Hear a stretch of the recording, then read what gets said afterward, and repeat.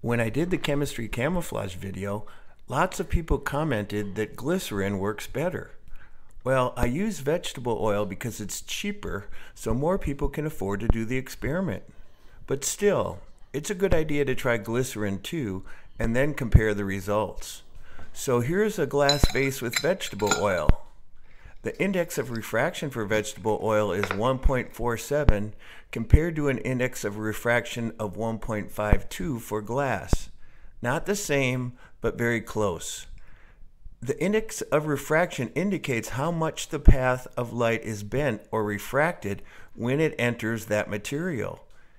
Here is the vase in glycerin.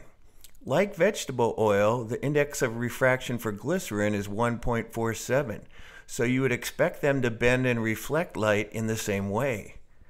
Do you think one worked better than the other in this experiment?